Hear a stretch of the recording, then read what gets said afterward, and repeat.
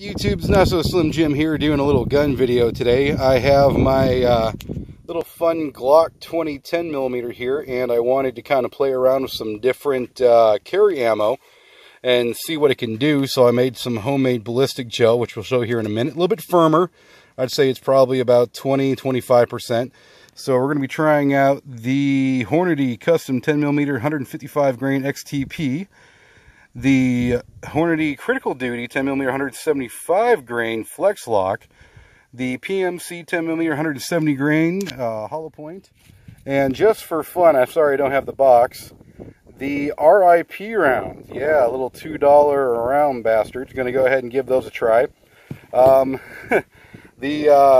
The ballistics gel shrunk up a little bit more than I wanted to in the fridge last night, so it's a little narrow, so my shot placement might suck. Excuse me, I'm going to try my best. So we're going to go ahead and shoot this gel and see what it does. Go. Alright, we're going to start off with the Hornady Custom Defense, the 155 grain XTP. Hopefully I hit the targets a little small, so we'll see what I can do. Alright, let's go ahead and take a look.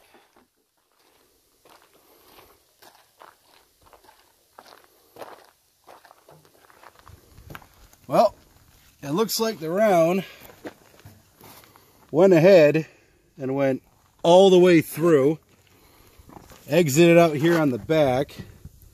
It's got a pretty good sized cavity, and if you see from the side, which we'll cut it open when we're done, but it looks like it has a nice temporary wound cavity all the way through. As you can tell, it widens here and then spirals through. Cut it.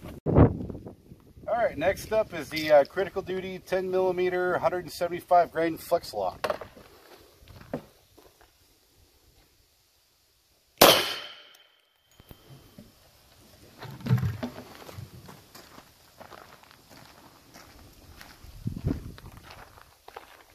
Okay, we actually have the round got caught here, which, went ahead and mushroomed up pretty damn good, so it did what it's supposed to.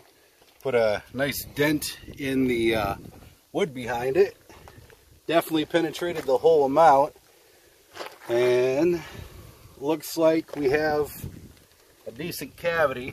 Once again, we'll cut through and we're all done. Here you go. You can kill it. 2. Let me when you're ready. Good. Alright, I am low on that first shot, so I'm going to try again with a little higher with the PMC 170 grain jacketed hollow point. There we go. Nice solid hit.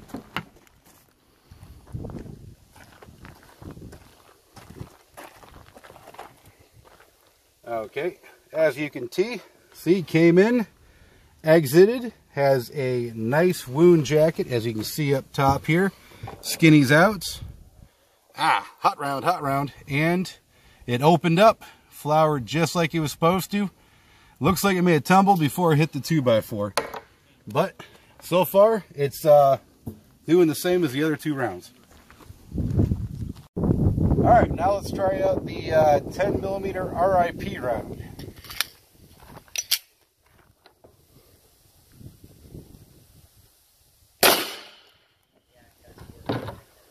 Ooh, that did some damage. Well, as you can tell, it just blew the hell out of it. We have a barb came all the way this way. We have a barb came out here. I can stick my finger into the wound cavity because the round came in all the way there. And then went all the way up the back, and then this is all that's left of the round after all the petals came off. Let's see if we can flip this guy over and see if any came out the bottom. Yep, rounds came out here. Hold on a sec. Piece of 2x4 got stuck. You can see one of the petals right there. So this round is... Hold on a sec. Got another one right there. Ooh, yeah, this is a oh shit, another one. Well, I'm not gonna lie, this RIP round that takes the cake.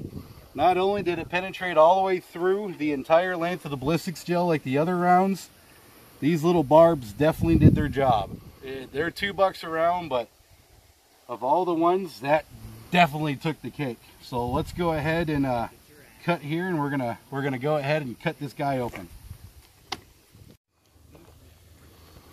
All right, you have the first round. You can see where the energy transferred through the bottom. You want to come over this way?